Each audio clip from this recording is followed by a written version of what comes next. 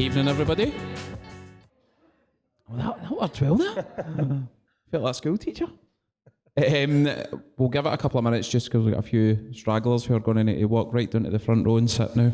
Let's just boo them all when they come in for being late. I just want to cover off a couple of things. There's a toilet right at the bottom of the stairs.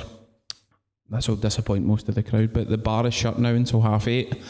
If you've got your phone, if you could just put it on silent, that would be perfect. And without much further ado, get Graeme Armstrong here. A wee round of applause for this man. Thank you. So we're going to have a chat for the first hour, but Graeme is going to do a reading first, so over to you, mate. Thank you. Right, everybody, thanks for coming. I'm going to read, instead of the young team, for my granta piece, right? It's memoir, so it's everything that I read is real, and I'm currently doing it for my thesis at Strathclyde University.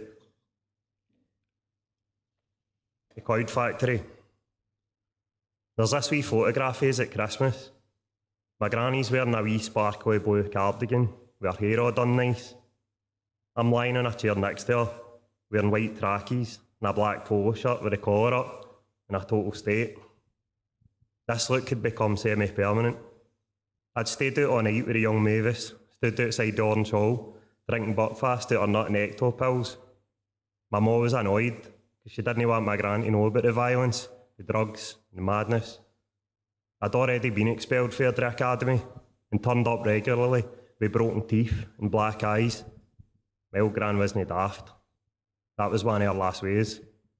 My mum got me a card that said Christmas is a time when you want your past forgotten and your present remembered. I laughed, but I felt bad about it. My loving family were collateral damage to all this. The Lurie gangs and territorial violence are unstoppable for many young men in Scotland's former industrial heartland, North Lanarkshire. The hallmarks of modern poverty are all around you. Dead high streets filled with graffitied shutters and tanning salons and bookies and charity shops and off-licences and old pishy pubs. The prophetic message, a welcome to hell, was spray-painted on the way into my high school in Thrash Bush, home to the young Crazy Bush. They fight with the Roy Yards ones, the young Bundy. You had us, the young Mavis, the GYT for Green Girls, the Winhaw Yobos, the Tamil Hill for Gatlee, the young Parnell were for Cairn Hill, the Seahall Toy for Chapel Haw, the Plains Toy, the Crooks Dairy, the young Clarkson Dairy, the young Rios for Petersburn, the young Bats for Calder Bank, and the young Mob for Craignook. Hope Brig next door was worse, if anything. Down there, you had the RBYT for Ed Brig at Cope Brig Sunnyside, the Albion Street Fleeto that took in the big flats at Jackson Court and Dunbeth, the young Dykes for Sykeside and Green End, the Carnbro Techno next door, the SYT for Shawhead, the famous Langell Toy and the young Kirk were all one team for Langone. Their enemies are for Toonhead, the Pyto, the Kirkwood Ra for Kirkwood, the Jitto for Glenboig, the young Monks for Old Monkland, the young Shaws for Kirkshaws, and the last before you hit Glasgow, the Bargee Posse for Bargady. The whole place was mapped out and divided among young teams. I came from a good home, but my father died when I was a wee guy increased my risk tenfold. There was no immediate reference point about what for me, about what it was to be a Scottish man. Being mental was the chief virtue among these tribes. That became our reality. I was in two gangs, the young Mavis and Airdrie, and the Langell Toy and Langone, Coatbrig. Violence was par for the course. I was always fighting with cunts and took a few sore ones. There was a pervasive culture of carrying blades. My off on a few lockbacks I stashed in my room and flung them on the bin. We sat with the pals of a young murder victim, and they were all mad, but they still cried for her mate. Taino pulled a machete out on me at the shop, and then stole it away wrecked out his nut.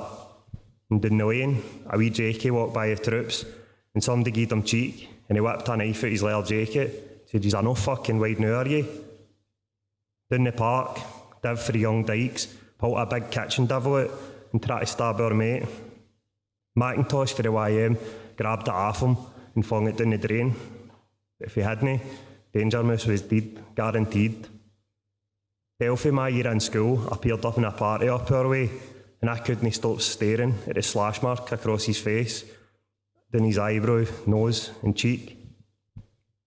Ferguson, our mate, got bold and left like a jigsaw. Two lang old toy ones took a knife at my mate's gaff and were going to stab my tie outside Farm Foods until he grabbed his sister's baby and held it, and then jumped in a taxi. Me and wee Joe sat in a mad dodgy gaff with a boy who went on to kill. Joe got stabbed 3 times. He was a lucky boy. A mad cunt was after me and he said he was going to get me, and without hesitation I grabbed a long pointy one with a wooden handle out the cutlery drawer and carried that about for a week in my blue and yellow Burgos jacket. He never showed up in the end, and I'm glad, because at 14 I was probably the most dangerous I ever was. All that was the external violence. The internal revealed itself in the level of substance abuse, isolation and suicide. Plenty of faces we knew hung themselves, and a good few died because of drugs. We weren't a generation heroin, but it was all around us. I seen Boyd do overdose and smack and almost die right in front of us in a gaff. He was all blue and struggling for every breath. I called an ambulance, and his best pal Walker pulled the phone cord out while I spoke to the operator. Life's cheap here. I saved Boydie that day, but they both died no long after. We smoked a powder of green and took diazepam and hammered white and pills and guzzled gallons of drink. I sat with boys at Pillender PlayStation weekly for drugs and would sit and smoke solid hash and munch blues all day. They never worked. Our elder ones were heroin addicts, and we'd eat about 20 or 30 blue diazepams in one go and then drink warm sugary tea to melt them quicker. They'd pushed the button years back or were coasting towards ruin. 2 boys I knew took frightening psychotic episodes. One recovered, one didn't really. My own addiction became so out of control that I barely lived on anything. I would turn up at my ma's door once a week to get bags of messages off her so I would have something to eat. Drink slowly drives you insane in its own insidious way. Cunts like us ended up paralytic and blackout drunk every time we went on it, in some condition, ranting and raving, not making a bit of fucking sense, fighting or getting lifted off the police. There's no escape. Eventually, one way or another, they all get you. What follows is the beginning and the end for me. Thank you.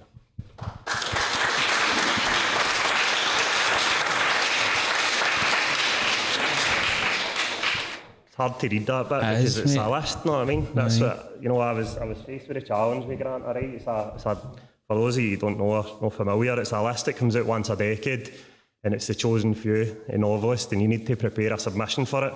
So I spent about 3 months doing Braveheart, and I was like, they're going to love this, right? It's a bit different. So I spent 3 months, and then they rejected it.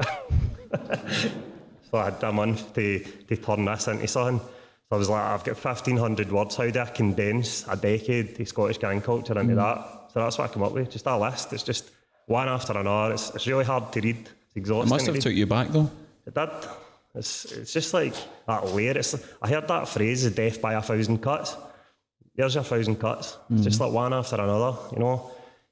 When you get punched in the face, it's like getting punched in the face every time you've been punched in the face. So when you get punched 20 times. You know, when somebody dies, the 20 people have died or die again. That's how trauma works. Yeah. It's like a snowball, you know. So that was what it was. And then it goes into the sequence of events, which were the end for me. You know, my friend committing a murder, me getting stabbed, and then finding faith. And that's why I'm still here, guys. Aye, man. Mate, that's unbelievable. It's a tough piece for my family, you know what I mean? So it is, but you've also got to look at it of where you are just now and still here. Yeah, but massively successful in the back of it as well. And it probably ties into the first thing that I want to talk about, which was the young team. You've obviously read that part there, that was your life. At what point did you feel you were strong enough to be like, I'm going to write a book? Not based on your life, but there is elements of it that are... Oh, I don't know if strength come into it, mate, to be honest. I think it was an act of desperation in the end, you know. You know, I found myself at 18-year-old, right? I was a fantastic Ned. I was a really successful Ned. Honestly, I was brilliant. Right, I looked at a ticket. You've probably seen the pictures on Instagram. they look like staged now, do you know what I mean? When I look back, I look at, but, you know, I was great in that theatre operations, but I was really shite at uni. Aye. You know, I didn't look right, I didn't sound right, I was dead nervous. You know, I went to stay in halls, and my family have got this expectation of like, oh, that's it, man, problem solved at uni, it's done amazing, you know what I mean? And I'm sitting in my halls that first night with my 2 gold 2p rings, looking like fucking Jack Sparrow or something. Do you know what I mean? Like totally incongruent to a very middle class environment, you know? And I was nervous, man, honestly. I was like, I don't know what to say to these people. I've got nothing to relate to. So I kind of shuffled out, and I was sanitising the way I spoke. I, hi, nice to meet you, I'm Graeme. You know, just subtly, you know what I mean? But, yeah. So you know what I mean? Very different, you know, experience. And it just, things got worse for then on, man. You know, I got to the stage where I was very, very, like, isolated, struggling with drug addiction, taking Valium tablets every day, staying up all night, you know, very isolated for the uni experience. And then right at the end of that, you know, I stopped taking drugs. It's like the light bulb moment, you know. And then I start writing, and it just flows out me, man. That's what it was. It was just like an outpouring.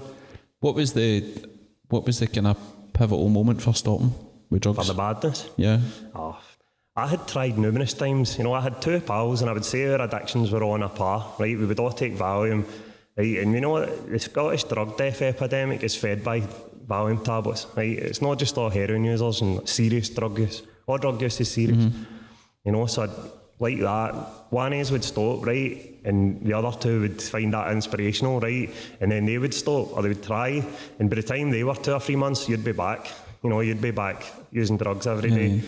And it was, your family could see it, do you know what I mean, mate? It was like, because if somebody's taking drugs every day, right, and they're spewing off you, and they're just skulking about the way people that use drugs do, it's a full-time job, right? And then they're bright-eyed, they're walking, they're confident.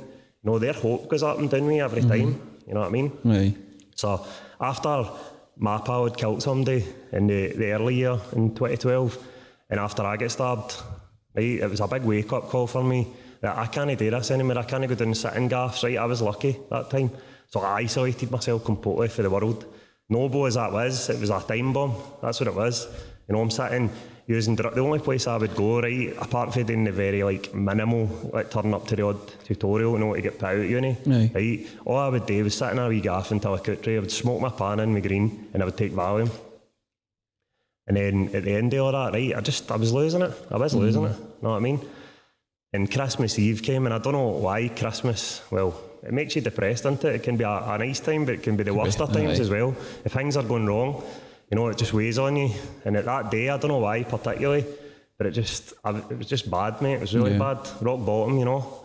And the day wore on, right? And this old woman, I heard her chap at the door, but I stayed until I got to her, and I didn't know anybody up there, right? I heard her chap at the door. So I got up, and it was nobody there, but it was a Christmas card for this wee old woman. And I opens it, and it said, "Love Betty, number 17, right? And I was moved, right? That was how desperate I was, right? I was looking for something. I was looking for love. I was looking for connection, right? So I went away, right? I stole it into the night, and I was going to get a Christmas card, and I was going to write it, and I was going to put it through Betty's door, right? And I'm away around, man, right? All the shops are shut, right? It's like 8 o'clock on Christmas Eve, right? Everyone's shut, right? And I went away around Sterling Mills, and I was standing in the middle of a shopping centre myself, right, in the dark, right? And I was just pure lost. I was lost, so I was a lost soul. And I went back, and honestly, I just broke down. I was greeting, man, right? I was just in bits. And I just clamped my hands together like that, and I just prayed, honestly, and I was like, right, big chat, I need help badly, right? I'm in bad trouble, right? No, right? The angels didn't appear, the Christmas star didn't, you know what I mean? It's not like that. It's not a dialogue. It's a one-way call, right? But you know what? I felt something, and I can't tell you what I felt. I just felt something. I didn't feel as alone as I did. I didn't feel as desperate as I did. So I just got up, off my knees, right, wiped my tears, and I went away down. And the only place I was welcome, right, because I was quite estranged at the time, right? I was always welcome in my mum's house, but I was a thieving drug addict, right? So I went away down, and I was sitting with the troops, right, and they're just doing what they do. They were drinking wine, they were smoking, right? And I'm like, I'm done, man. I've had enough, right? And I just stood up. They don't know this revelation has happened, right? You know what I mean? They're just one of the troops. I'm Oscar, right? And I went up, tapped my mum's door, right? And chance had it, she was already walking up to the church, right? So I says, I'm going to come to church with you, is that all right? And she says, aye, that's fine, right? So she's all dressed up in a nice coat and all that, right? She's a church goer, you know what I mean? And so I went, right, and I'm in church and it's all the old deals and, Merry Christmas, son, what a wee mince pie. I'm like, nice, thanks. I'm sitting pure out of sorts, you know what I mean? Right, and you know what, I walked out, right, Christmas morning, 2012, and I looked at my ma and I went, I'm had enough, I'm done. She didn't believe me. I was going to say, aye. She heard it all before, right? Heard every time I went on that journey with her, man, right? And I says, I'm off it, right? I'm going to change. She would put her hope in you, and then you would hurt her again. So people inevitably become less vulnerable to that, you know, over time. So, but this time was different, mate. I never used drugs again. You know, I did. And it was, I'm not saying it was just that easy, you know, but it was just, that was the anchor that kept me going, man, you know. It's a lot of wee twists of fate. It is, mate, it is. What if that woman didn't put the card through? You know, would I just lost my mind? Would I just kept going and just the misery would I just continued until we just burst? So that's what happens. That's the bravado of the young team. And, you know, I think the young team's honest in that way, right? But real life is different. It's no fiction, right? The cavalry don't always ride in and save the day, you know what I mean? Your best pal doesn't always take you to the airport and wish you well. You're on your own. You need to rebuild your life, you know, and you're not made to feel welcome in lots of spaces. And I wasn't. I was on my own. I was very lonely. You know. Tell me that you went back and spoke to wee Betty. I'd never seen her again, mate. Do you know what? I never did. And, you know that, and the impact that she's made on your life for that card. I know. Don't even know if she's still about, mate. Probably not. You know, it was a long time ago. But listen, honestly, that wee one gesture of kindness saved my life. Just changed me, mate. You know? I think, to be honest with you, what it was, right, is it just reminded me of all the love I'd had when I was a kid, right? And I had a loving family down there waiting for me. But that's not enough. You need to walk through the door. Yeah. You know, and I wasn't. I was lost, man. You'd said obviously your mum had seen this before and she'd seen you try different times. Was there a point at this time where your mum had kind of said something to you or thought, right, this is it this time? To be honest with you, mate, you know, a couple of journalists like, did your family know? Did my mum know? Fuck's sake. I think she knew when I got expelled from school, and I think she knew when she was taking all these knives off me. She knew, and you know, you're coming in covered in blood, and you know what I mean. Yeah. She sees that kid that she raised alone. My dad died when I was a young kid, and she never remarried, so I was a single parent family, you know. And she'd seen me go for like a nice, quiet young boy that was just, I don't know, just quiet and, you know, loving, into just a fucking monster, you know, and just somebody that didn't care about herself and had genuinely gave up on life. That's what it was. And it starts all the bravado and the bullshit and all the pals and all that, but it just, for me, it went really, really deep down into this misery, you know. How did your pals react? What, to coming off it? Aye, and staying? I don't know, man, it's a weird one because at the time I think you become a mirror for people and you feel very judged by you, man. I think that still happens, you know what I mean? People still don't really understand your choices. They don't, you know, loads of my pals work in the trades, right, and so as soon as they finish, right, they're in for a pint, right, and then, do you know what I mean? It's just that rhythm of life is different, right, and, you know, when I said I was going to uni, right, they were like, uni and all that, but most of them just kind of realised you were a wee bit different. Yeah, you were just different, you know what I mean? It was accepted. You know? And I take it you might not speak to a lot of them now, or you might not be in contact with people now, but when you do, that must kind of hit you as well, because your life's totally I'm still in contact with them all, mate. Aye. Let me tell you, you know, my mum got a bit, I say a bit sick, she was very sick last year. It was touch and go for a while, and you know, one of the only pals that phoned me, the one that had the SIM card up his arse in jail. Right, that tells you about the quality. No, but it tells you about the quality of friendships, right? I would have rode into battle for some of these boys and died for them, right? And went to jail for them, and do you know what I mean? They don't bother because they've got their own lives now. But you know, some of them, you know, my pal phoned me all the time. I was sending them stuff into jail and all that, like CDs. You know what I mean? You know what I mean? Fucking, just I'm still there. I'm still one of them. But there's a level of removal now. A lot of my parents. You know, they've got young families and they're either away and they're changed, right, and they're quiet now, or they're mad and they're still away, you know. I've got to ask you about Mr. MacGyver. Aye. That it probably, in a way, it's a bit like Betty, because you're in high school, you're failing exams, you've been kicked out of school, you're away to another school, be easy enough for teachers just to be like, he's not going to go anywhere. But one guy he could see took the opposite approach. He was a superstar and he had a superpower at seeing hidden potential. That was what it was. And I don't know how he saw it, but he just saw it, you know. I walked into his office and he'd already met my mom, right? So he obviously sees here's a, you know, respectable woman on her own doing her best, right? So that's built value, you know. And then I walk in, fucking John Wayne or something with my Mera peak on, with my, do you know, the attitude, right? I remember sitting and like that, you know. You don't sit in a chair, you sit in a chair like that, you know what I mean? And he just laughed. He just laughed because he's seen it a million times. I thought I was an expert. He was an expert in gang culture. You know what I mean? And I've told that story a million times. Mate, I love it. What? I love it. He just said, you know what I mean? Aye, all right, Mr. Armstrong. You know what I mean? And he said, let me tell you, if you think Airdrie was bad, you're out the frying pan into the fire. Right? I had no clue. I didn't know anybody in Coatbridge. Right? I had no clue what I was going into. Right, and honestly, by interval that day, well, even before that, right, the boy, my first class, right, when I date with day one, right, he's like, somebody needs to show Graeme his next class. He can get away 5 minutes early, right, everybody puts their hands up, right, he chooses the biggest wide on the whole class, right, a boy called Paddy for Sykes, right, he's built that brick shit house, right, a big unit, that guy. And we're walking down the corridor, right, and I'm like, what is this place, man? Right, and literally, one of the top boy for Langone walks by, the two of them start boxing, right, they're fighting in the corridor. I'm standing my first day like that, what's going on, man? And know what I mean?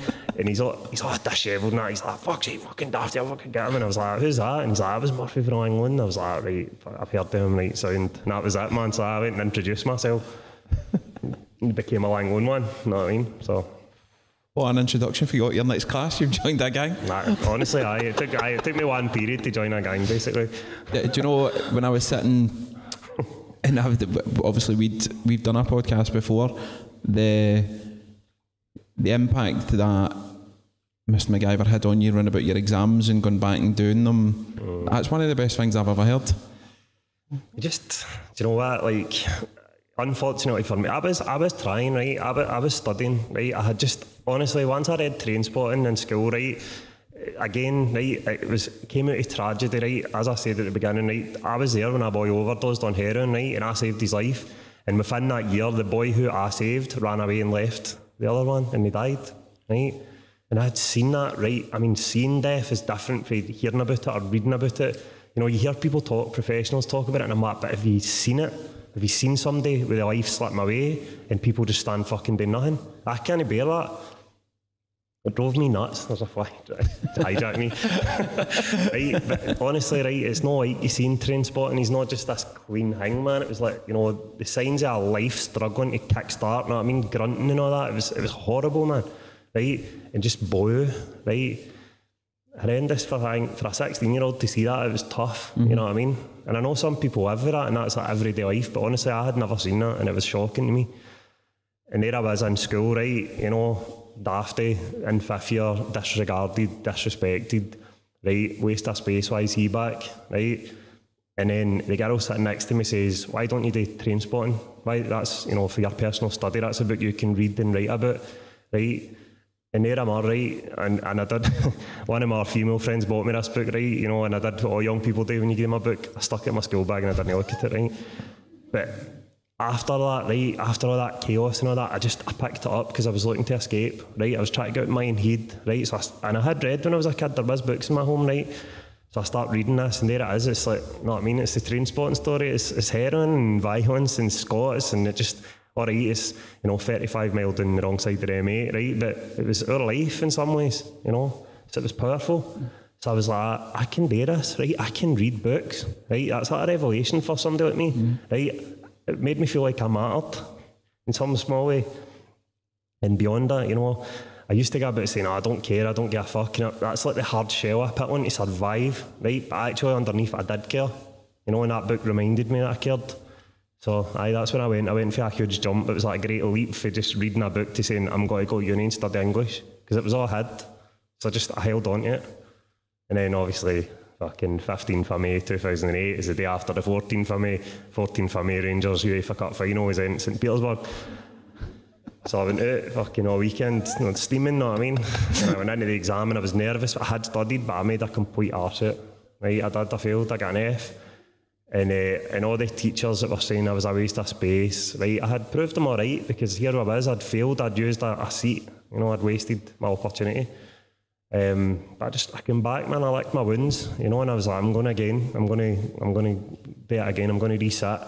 But resits are kind of, I don't know if there's any teachers in the house, but resits are put in a certain, demograph, right? They're kept away from the good teachers and where they're going to get high pass grades. They were put in the dumping ground.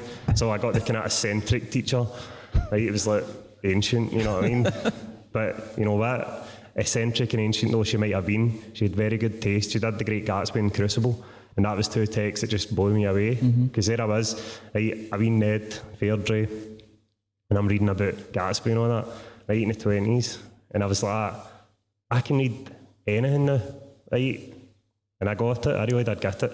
I understood it was another level of textual analysis that goes beneath, right? It's about the American dream, it's about class struggle, right? It's about no fitting in and no belonging, It's not about witches, it's about communism, you know what I mean? It seems like very plodding, but that is how you teach somebody, to look beneath. It's a skill, man. I'll sit with my boss sometimes and watch a film, right, and I'll start deconstructing, because that's what I've been trained to do as a professional, like take things to bits. She's like, can you never just watch a film? And I'm like, honestly, I can't, because it's a skill. No, I mean, you don't take things at face value, you take them apart, So, aye man, so that's what it started, you know what I mean? And honestly, by then, I knew what I was doing, honestly. I was on the road to success. And I remember one of the teachers, right, and I always tell that story, right, see when I failed, she really didn't like me, right, she didn't like me. And the teachers are human, they're allowed not to like kids sometimes even, they don't say it, right. She caught my eye, right, when she'd found that I failed, and she winked, right, and just to say, I told you so, right. So I was on a vendetta against this woman to prove her wrong, but just to show that I mattered, right. Yeah. And you know what, I done it, man, I got an A, I turned an F into an A, and a B and a C. And the story you're talking about, that's what you want to say, isn't it? I see you nodding there. Do you know why though? Because it's probably relevant to so many kids that are doing exams right now. No, I know. That are in the same position. I know. So man, all these teachers that didn't like me and wanted me tossed out and all that, right, obviously teachers have a meeting the day before the exam results because they get them early. So Mr. Rawlinson, the Neil MacGyver, waited until they were all in, and he slammed my results down, right, and he said, Graeme Armstrong, A for higher English, got university. There's a boy you threw away. Silence. Love that. Pure power. Right, and I only found that out, right, because I went back up to the school after to thank my teachers. It's geeky, I know. I wanted to just say thanks, especially my English teacher, Miss Robertson, who really looked after me, right, and it was one of the heads. She was a bit of a critic of mine, right, but she came over and she was like, well done. And then it was her that told me that story, so it was. So he never knew I would find that out. So. And then it's a circle as well, because he came to your first book signing. Aye, he did, man, aye. He was there at Circuit Hall Street, man. That's unbelievable. An older man, you know what I mean, with a walking stick and all that, but still 6'4" and still. I actually interviewed him this year, so I did. And spoke to him about that very moment. But he takes no credit, honestly. It's frustrating, you know what I mean? Because you're trying to tell somebody what a pivotal role they had in your life, genuinely, and he just says, nah, it was all you, it wasn't me. It just deflects it. Yeah. It's heroic. Obviously you do a lot of work now in schools and in prisons. Do you go in there sometimes and see kind of you as a 13, 14-year-old? I spend more time in school than I did when I was at fucking school. I've done more than 20 schools this year, so I can't get out them, man. Because see, last November I got the amazing opportunity to speak at the School Leader Scotland conference. That's a big fancy conference in the Old Course Hotel with 300 head teachers. So I did a keynote and I spoke for an hour with them, and it was after dinner, so they've had a few champagnes, right, and they're well on, and they did warn me this is going to be a tough gig, by the way, to keep attention, you know. But honestly, there was, as always, when you speak to staff, there was tears, there was laughs, and so they've all been asking me to go in and work. So I've been doing it as much as I can. How do you find it? Because you must see wee Graemes at 12, 13, 14 and... Aye mate, it makes you feel old, that's for sure. God, I still feel, I'm young in the kind of literary fiction world, but you're very old at 32 going into school. You know, and my first ones I made a complete arsey. It's a learning curve. You know, it's trial by fire. You know, there's not a manual to say this is how you need to go in and engage children. Because I kind of, you know, I assumed it would be like a uni lecture, a uni tutorial or something, and everybody was going to be having a rich debate, and they just start looking at you like, what the fuck, is that some guy? What's he talking about? Right, so I learned quick, and the first time I spoke in a school was teachers, staff only, and honestly, they were really, really disengaged. They looked really bored. They pulled them up on their lunch break, and they were all just like, what the fuck is this guy? I'm bored. And it was, I just didn't do a good job, do you know what I mean? I hadn't prepared properly, I didn't know. Right, so see when I started doing this round, when I was doing staff talks and pupils, I was prepared to the nth degree. Right, my girlfriend's sitting at the back and she helped me prepare like with PowerPoint and all that. Right, so I was going in fully armed this time to captivate genuinely and catch on, you know, their interest, and I did that, you know, and it just. But honestly, I was dreading it, and she's probably laughing because there's sometimes at night I'm like, I can't do this, but anyway, I'm just falling apart. And I was like, I just need to do it, man. Honestly, it's right where I belong. So, can you, or did you spot the signs of any kind of young guys that were like you at that age? Take a pick, man. They bring them in. They choose the bad ones. Right, my old school, right, they had 15 boys, right. They had cherry picked. The most at risk or involved. 9 of them were suspended. Right, so I only spoke to 6 of them. Right, and that was the one I was telling you at the beginning when he said, sir, can I drink this canine brew? And we were in the library, so I was like, aye, on you go. And then their deputy walked in, he's like, hey, why are you drinking that canine brew? And he looked at me as if I'd betrayed him. Set him up or something. And I was like, that was my fault, I take full responsibility, right, for the iron brew. But do you know what? Like, I think that was the first great one. Do you know that? I really, really caught them, man. And you can tell, young guys, see when you really engage them, right? And I mean, when you're speaking to them at their level, they don't want to hear it. They want to push back. They look uncomfortable sometimes. And that's when you know, like, they are doing this stuff, right? They're out there involved in violence, right? And I'm talking about people getting murdered. And they know that there's weapons in their town. We know what's happening, guys, right? I don't want to be alarmist. I don't want to be, you know, feed into negative media, tabloid stuff, right? But gangs are coming back. There is a problem in Scotland, right? We're in denial at the minute. We're still coasting this fantasy that violence is solved. It was a 2005 problem, right? It peaks and troughs. It lulls and then it comes back. We're in the upward ascendancy now, I think. You know, and all the evidence suggests that. Helped along by COVID, helped along by cost of living, right? Helped along by cultural influences for our places. You know, I seen a young team the other night. So I did. I've not seen a full young team. No, it's a full young team. I've got a witness, right? Right. They had actual Fitbit trackies on, right? I thought I was like I'd went back in time or something, right? But honestly, and then we were driving through Sykeside and there's a big SSYT fuck the bush, right? And there it's there. There's the proof. Should go and document that, right? But see, when I started noticing, right, and I take credit for noticing, right, but teachers was telling me, right, teachers are the experts, ignore them at your peril, because they deal with that shit every day, right, they know how many people are out in suspension, right, they know what weapons are getting found in the school, and they can roughly hear or see the social media stuff. They've been saying it for 2 or 3 years, it's coming back, street fashion, violence, gang culture, this disengagement, right, and then COVID, right, so everything's shit, but it is back. You think more can be done as a preventative?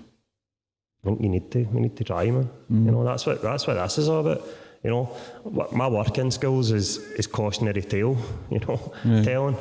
You know, I can't be with them on a Friday night when they're out with their pals, right? I can't compete with the teenage bravado and the forces that are under, right? I know how big they are because that's why I've got a book to write. That's why I've got this material, because I succumbed to all that myself. I'm not an expert in youth culture. I was when I was 15, as they are, you know. But people are like, oh, there's no data. Well, you know what? 10 years ago, there was no data for county lines. Now there's PhDs, books, libraries full of books about county lines. Like, you know, these phenomena come, you know. The data is always after the event. Yeah. Like Karen McCluskey very rightly said, absence of evidence isn't evidence of absence. Yeah. You know what I mean? But even as you said as well, if you're in schools, if one kid listens to you and goes away and goes, you know what, I'm going to try and sort my life out a wee bit more, then it's working. It's not just doom and gloom and guts and all that, right? You're in there trying to show that, you know what, I'm actually a professional now. Like, I've got a job. I'm a doctoral researcher, which, they can do something with their life that's better than just nothing. You know what I mean? At the sharp end of that, you're trying to encourage them not to put a Valium tablet in their mouth, it's going to kill them, or not to put a knife in their pocket, it's going to kill somebody else. It's simple as that. Mm-hmm. I've got to ask, what crowd were you worried about more, a school crowd or a prison crowd? Oh God, that's an easy one, man. Everybody's terrified to get into prison. Right? Prison is not a nice place. It's not meant to be. It's a punitive experience, isn't it? So my first experience with prison, right, was Shots with Natalie Logan. The drugs campaigner, Hedy Siscoe. She's fantastic. Tour de force, a human being. And she invited me into the recovery cafe. So that's where it's in a normal, a softer setting, like the chaplain say. And it's guys that are struggling with substance abuse. They'll come in and they'll share, and it's like a circle meeting. You know what I mean? And they have cups of tea and all that. It's not what you expect. They have cups of tea. They say how you getting on. Drugs are really readily available in prison, right? Because they fetch a high price. They take a lot of legal highs and drugs that are not traditionally as detectable. You can't send a book into prison, right? Because they were dumping the books in illegal, as they call it, right? And then smoking the pages. So they're very, very strict about that now, which it's difficult to be in prison, But I see when the first, I was in this circle meeting, right, in HMP Shots, there's a max security, right, everybody pretty's doing a lifer, right, so it's serious drugs offences, homicide offences, armed robbery, all the bad stuff, right, and I'm walking in, right, I'm terrified, right, I was really quite anxious at the time as well, my own mental health, and I'm like, if somebody's doesn't like being locked in anywhere, a prison is not a good place to be. But anyway, I survived it, honestly, and the book was only at proof stage, and I read for them about addiction, and really, honestly, I got a good reaction off them, they really did, and they were very, very generous to me, that. It wasn't really what you expect at all. Yeah. I had said to my mate, oh fuck, they can't run away, it's a captive audience, right, and he laughed. He was face shots, right, and you know what, I felt really bad about saying that after that, because I was making light of it, right, but actually they're not a captive audience. Everyone at the recovery cafe or in education has chosen to be there, right, they've made a conscious decision not to sit in their Peter, which is the gaff, and they've come into a vulnerable space, right, and they're a lot more traumatised and damaged than I am, you know what I mean? So honestly, it was a tough experience, but one I would highly recommend to all professionals. If you can ever get behind the door to go and sit with them, they're an incredibly grateful group of people, regardless of what they've done. They're being punished. What they did, I don't ask their offence, right? I only work with mainstream, I don't work with sexual offenders, right? I did get asked and I said no, because it's not my remit, right? I'm talking to people that come for schemes, right, that have been involved in drugs and violence, because that's what my experience is, right? So I did loads in Berlin, right? I only was in Shots a couple of times, but mostly in Berlin, and then Parliament. Parliament was tough. That one was a punch right in the stomach, so it was. Why? Because a lot of the young men there were on remand for murder, and they're only young teenagers, and it's spiritually draining, because it's just shit.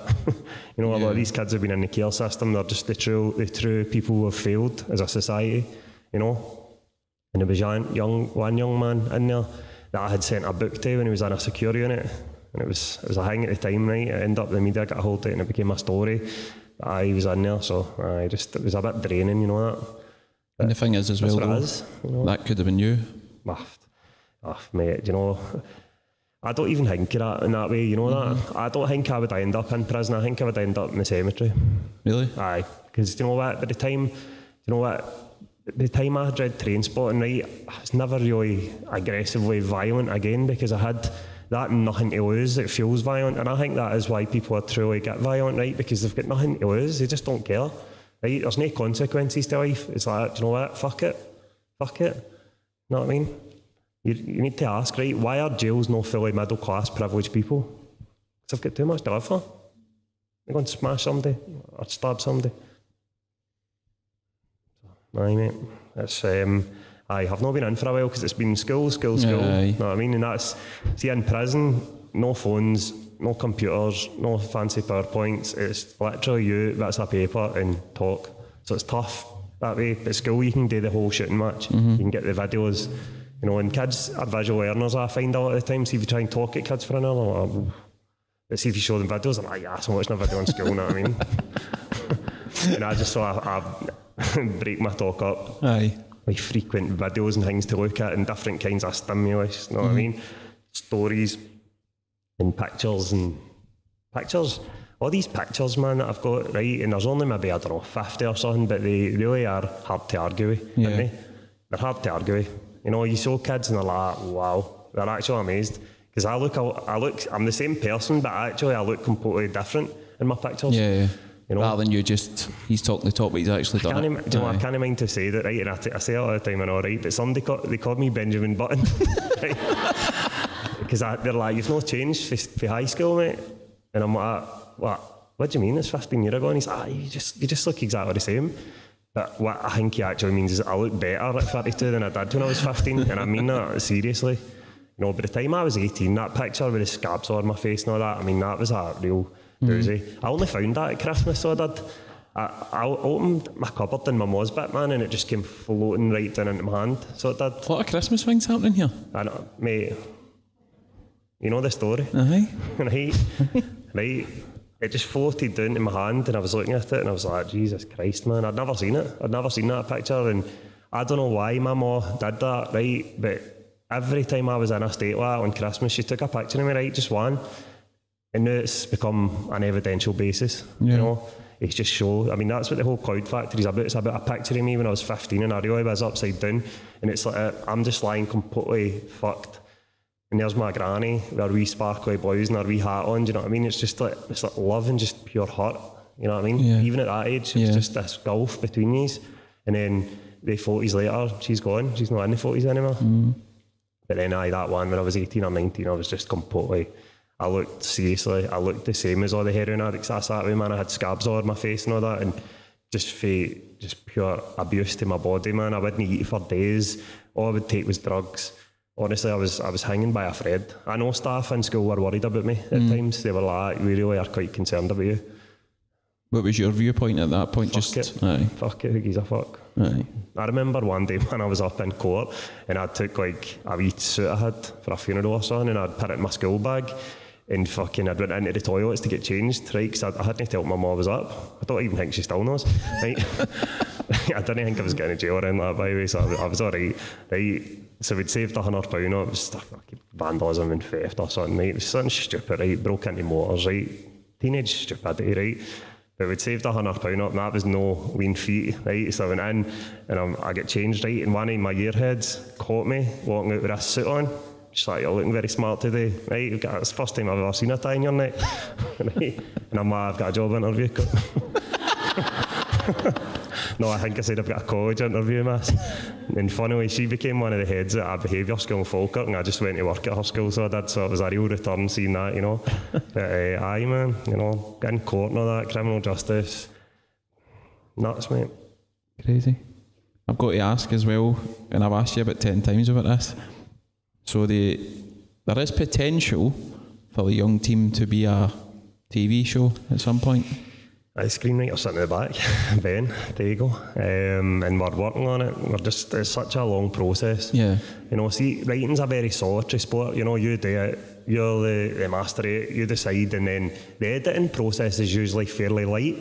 You know, if it needs major surgery, it's unlikely to be published. You know, it's fine tuning when you get to that stage. But TV is like a team sport. You know, you've got to convince, you know, what the company to make it and buy it, and then you've got to convince commissioners, and it's like notes galore, man. So we've been taking notes for 2.5, 3 years now. So we have, but notes are better than no note. Aye. You know, so I'm hopeful, and not just because I make a quid or two, but just naturally be able to live. But the fact that a lot of these young people, right, no matter how well you write, they'll just never ever read a book. So you'll engage a completely new audience of people, right, including people that sit in jail. Quite a lot of the boys in jail said they had watched Scotland the Rave in jail. Yeah. Know what I mean? So they see it, while they're behind the door. So just everybody watches telly, didn't they? No, everybody reads books. So no matter how good a writer you are, your message or your purpose will not always reach. So I'm hoping, we're hopeful. Seamlessly linked into Scotland the Rave. How did it come about? Was it your idea, or had somebody approached you about it? It was a bit of both, mate, right. To be honest. Scotland the Rave was, I did the Damien Bar book show, the big Scottish book club, and honestly I was terrified that night. I was just right at the beginning, honestly, and pre-pandemic and all that, really nervous, but I did a really good interview because he's such a nice guy. He's just up the road, he's from Newark Hill, so our lives are very similar in that way. You know, Damien's gay and he writes about his upbringing in the shadow of Ravenscraig and, you know, just, you know, but all that. So it's a different, but it was similar, you know what I mean? So we had that kind of brotherhood immediately and familiarity. We just had a great talk and it seemed very natural. So they obviously thought I was like a TV natural. And they come up to me, the producers were like running after the show. Oh, that was fantastic. You know, you want to do a series or something? You want to do a show or something? Why not? You know what I mean? Everything starts with a conversation creatively, you know what I mean? I was like, aye, no bother. So we set up a Zoom and they were like, right, what are you interested in? I said, well, I'm writing this book about rave, you know, and I was a big raver, right, back in the day. I'm right into all that. And they said, oh, that sounds amazing. Have a couple of weeks, see what you can do. And I went up the road, right, and I was like, I'm just going to do a treatment, right? I've seen one of these, I can do this. And I did a full treatment, right? I called it, I can't remember what I called it. I think I called it Rave Scotland. And I just stole loads of pictures off the internet and stuck them in and just jazzed up a wee bit and then sent it and said, aye, that's what I would do. And then that was it, mate. They were like, amazing, let's do it. Was that a journey back to your youth as well? Oh, big time. You know what I mean? Like getting the interview, Mallorca Lee, right, who was a big superstar of mine, you know what I mean? Scott Brown, George Bowie. It's like legendary stuff, right? I was nervous about that. They were actually quite nervous, some of them, actually. Surprisingly, because they're normally in a dark room, half cut, everybody in front of them's out there nut. Right, here we are like putting cameras in their face and they're a bit like that. Oh, what did I say? Right. But no, that was amazing. But I really did shoehorn in the PC DJ stuff. They're like, well, no, we're not sure of this. I'm like, no, we're doing the PC DJ stuff. Hurry up. You know what I mean? That needs to happen. Come on. Right, so we just, and let me tell you, right, see if you have a production point, right, they're hard to deal with, people for a bit, because they're just mental. Right, DJ Blitz must have phoned one of the production coordinators, I mean, about 50 times. He was on the phone all the time, right, sending our tunes and all that, right.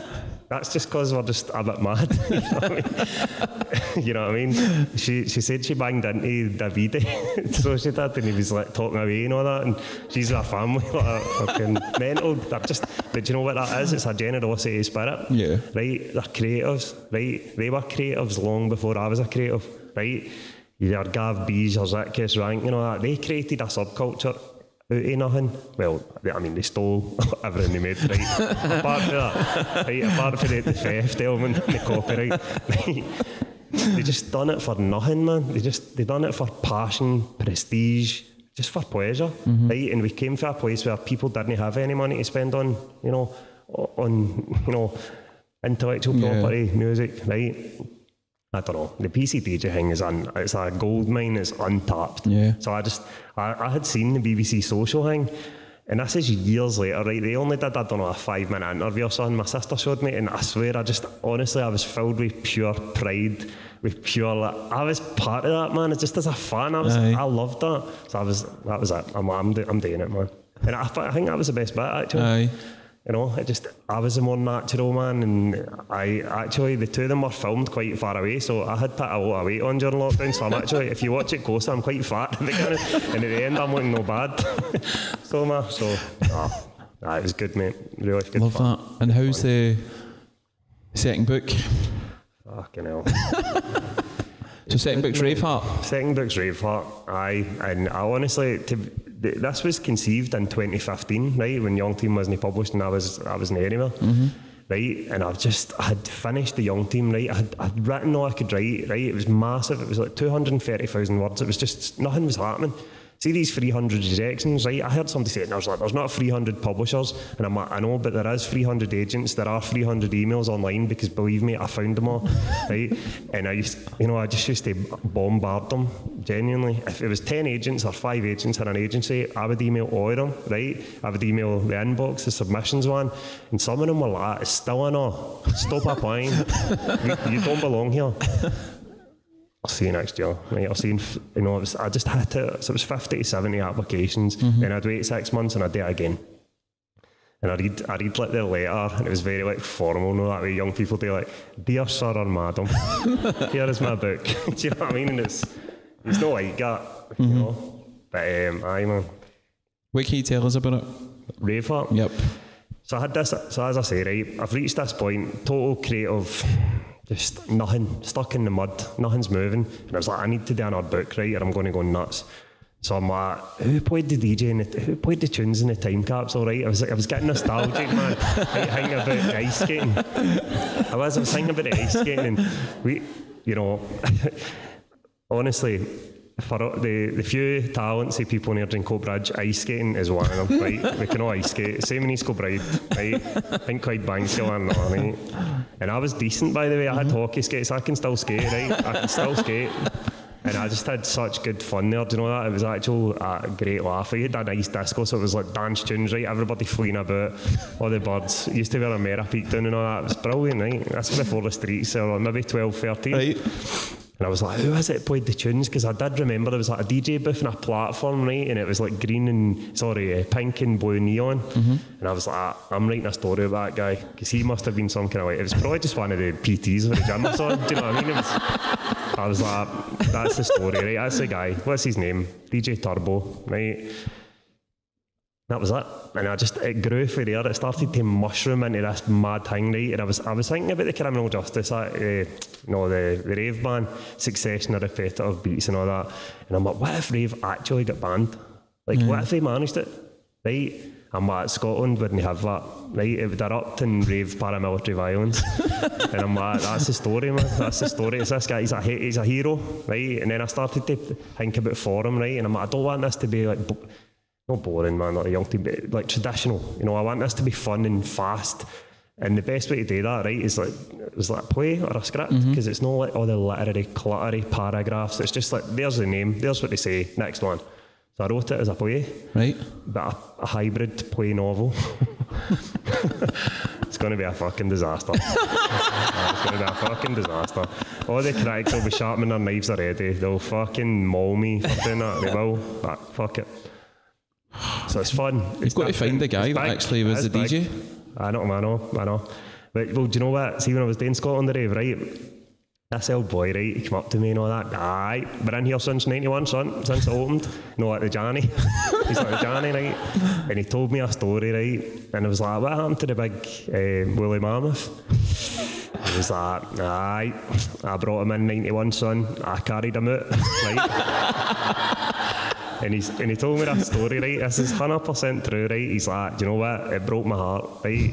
And I'm like, I know, listen, I was quite sad not to see it here. The caveman and all that, and the T-Rex, right? With the red eyes. So I've written them all into the story, obviously, right? But what was I going to say? He was like, I cut his foot off, right? I cut his big paw off. His hoof, I think he said, right? And I've got it at the bottom of my garden, right? I've got soil in it, and my missus is growing the flowers at it. And I'm like, R.I.P. man. Honestly, that's beautiful. Honestly, so I've wrote that into the story. Mate, I hope it was actually him. It was a DJ. I think it might be. That'd be incredible. So it's coming. We're at line edit stage, so it's literally the fine tuning. But honestly, it's there. It's 500 pages long. It's massive. It's just, it'll be seen who is actually mad enough to publish it. That's the truth, because it is bonkers. See on the publishing side, you spoke about it a wee bit there. How much do the rejections get to you, or do they know? Pretty young team. Both? Mate, you know what? My tutor in uni the other day went, somehow I don't think you're going to get 300 rejections this time. And I'm like, I hope no. You know what I mean? But 300 rejections does crush a man, right? And it was just no. And I put them all into a wee essay about Scots language, and most of them were because it was written in Scots, by the way, honestly. An English audience won't connect with us, right? We worry about readership, we worry about da. And I was like, So, you know, and that was way before I was agented or anything, right? My first nod, right, the green light where I thought this might actually happen. I mean, I always believed, right, see when they said, it's still a no this year, I was like, see you next year, you cunt, right? But it was like that, you know what I mean? I didn't give a fuck. I broke every rule, honestly. I broke every, see all these writing advice forum things, only send to one agent at a time. Give them 3 months, you know, give them, they're busy. Fuck off. Do you know how long that would take to do 300? About 30 years or something. Do you know what I mean? So I was like, no, right, I know you're busy, but so read. It's good, right? Anyway, but loads of rejection, right? And then I got published in Gutter magazine. It's a literary anthology for Glasgow, right? That was the green light, and I was like, it's going to happen, right? But then another 6 months go by, right? And then Jonathan Rupin at the time was my first agent, right? And he had just started up, right? I was his first client. And he said, I'm not sure, right? I'm not sure. I like the flavour of it, right? But see what you can do, right? I'm worried it's too long, right? Because I'd sent him the whole book and it was long, right? So I just phoned in work and I was like, I've got a chest infection, I can't come in, right? Right? And I just worked, 24 hours a day, I barely slept, right? I just went for it. I cut 50,000 words out of the manuscript, right? And I went back to him.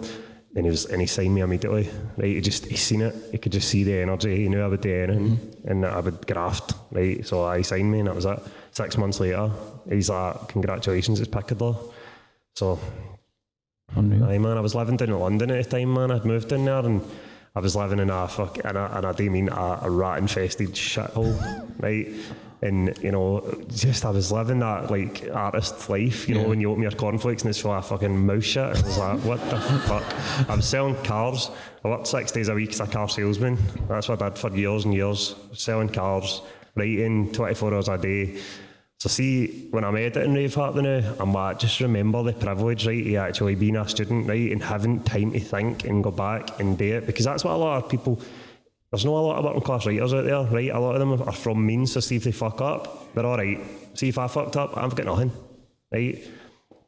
So I'm trying to edit calmly this time, where I was coming home for a 12-hour day getting called a fucking arsehole because I hadn't sold a motor to then edit all night. Do you know what I mean? So the editing of the young team was a wee bit role play sometimes. Surely there's a diary of a car salesman in there. Oh, I'm going to try and write a novel about it, man. Honestly, I think after I do Raveheart, because I'm doing the memoir, right, the real story for PhD, after that, I think the car sales book will happen. I kind of sketched it out, man, what it might look like, but I can't get a title for it, man. Well, I have got one, but I'm keeping it up my sleeve. Well, there's a challenge for everybody here. Get your title. But I think, honestly, it's such a wee kind of microcosm of society, you know what I mean? You've got, and it is a hierarchy, obviously, you know, it's a traditional hierarchy, so right for the dealer principal, he's like the Don, right? And then the capos are like business manager, finance manager, sales manager, right? Buying a car can be I think it's a nice experience if you get a good sales team, but see, if it's not, it's a fucking nightmare. And people hate car salesmen. I mean, they actually fucking hate you. Like, seriously, right? We're running a bit fucking mad, right, in a tracksuit and all that, right? And people were nicer to me then than when I was wearing an Arnold Clark tie. I'd go to Tesco some nights and I would see people fucking growling at me, man. All that peas like fucking done me about 5 years ago in a Toyota, prick. I'm like, not me, it's somebody. You're the face of the pricks. No, fucking hell. You're up there with traffic wardens. Honestly, people actually are physically, they hate you. They can't, it's brutal, man. But also, it is a source of a lot of amusement, do you know what I mean? It's just such see, when you get it, it's good, honestly. What other job can a guy with no qualifications earn fucking £500 a day? Right? Selling drugs, apparently. You know what I mean? But you know what I mean? It's just like, you don't need any prior qualifications. You're straight in there and you need to just suffer. It's a suffer fest, you know. Fuck's sake, you eating a fucking 3-course meal, you've literally sat down and took one bite of a sandwich and like, you know what I mean, fucking demoralised for getting fuck's sake, you fucking, know what I mean, take an hour for your lunch and all that, you prick. You've been in there about 5 minutes. That's what it's like. It's fucking hardcore. And it put years on me. So and I was chasing the dream, do you know what I mean? Don't ever say I didn't work, right? I fucking worked. Right? I worked hard. And my pals are out fucking shifting gear and all that, and I was selling Toyotas. So there is some kind of honourable, You know, I said that Scottish. I was speaking at a Scottish Government event earlier on this year, and I was like, I would say honest employment, but it was car sales, so let's not overegg it. Mate, honestly, before I finish the first half, do you know something? I just want to say thank you to Betty, man. I know, honestly. Man. Honestly, wherever she is, right, if her family are still there, I really, honestly, it was a life-changing, just a wee pinnacle. Sliding doors, right, that's become a real cliche, isn't it? People say, oh, sliding doors moments. Life's full of them, by the way. You get an opportunity sometimes to reach out to somebody or to make a difference for somebody, right? If you ever get an opportunity like that, I mean it, take it, right? I spoke about this before, right? I was doing it at training, right? Car salesmen change job all the time, right? Because that's what they do, they just revolve endlessly, right? So I was doing it at training in Nottingham, right? And I was like, fuck's sake, I need to be doing there. And I'm sitting, right, and this boy comes in late, right? And I was like, and he's fucking Fife or something, he's got a big Scottish accent. I was like, oh, fuck's sake, of course he is, right? And I was like, you're a dumpling. And he was sat down and he was laughing, right? But do you know what? I was looking at the boy and he looked really, really fucking stressed out, so he didn't look well, right? And see at lunch, I was like, are you alright? Like, you fucking alright? And he was like, you can see young guys, right? And I forced it at him, and he's like, I've been a bit suicidal, mate, trying to kill myself and that. And honestly, I just had this pure feeling that this boy was going to fucking hurt himself. I just had the feeling, right? And I hope if he ever sees this, he doesn't mind me. I'm not mentioning a name or anything like that, but, you know, I just had the feeling that he was really struggling, right? And I said to him, I'm going to send you, son, I want your address, right? And Young Team Proofs had just arrived, so I only got 10, I sent him one, right? I didn't hear from him for ages, right? But see, after, he messaged me and he was like, mate, honestly, that changed my life reading that, honestly. And he's, as far as I know, he's doing well, he's got a family, he's smashing the car sales, and he's just, I'm not saying that was me, but you just have that opportunity sometimes to be that butterfly's wings or the sliding doors. You just reach out. Yeah. If you see somebody struggling, just reach out. You can change a life, you can save one. Yeah. She saved mine. Loads of people did. Yeah. Loads of people. They didn't give up on me. They seen beneath the performance. Guys got a hard time out there, by the way. People think men are these Spartan warriors or these fucking evil bastards, and we're all, do you know what I mean? Like, we got a really, really bad time in the media these days. A lot of young people are struggling, guys, or young men. They don't know where to turn. I could tell you the names of how many have committed suicide. Right, I wish I was there to just fucking put my arms around them and say, don't go, just stay. You don't get the opportunity, you get the phone call in the morning to tell them you're away. Fuck, even as late as lockdown, right, that happened to us, right, one of our pals killed himself. You know, I'm not saying we could have done anything, right, when you're already on that road, sometimes there's no way back, right, but you'd take the opportunity, wouldn't you? Of course you would. Of course you would. Anyway, so aye, thank you, Betty. Thanks, honestly, and a round of applause for this man for the first part of the show.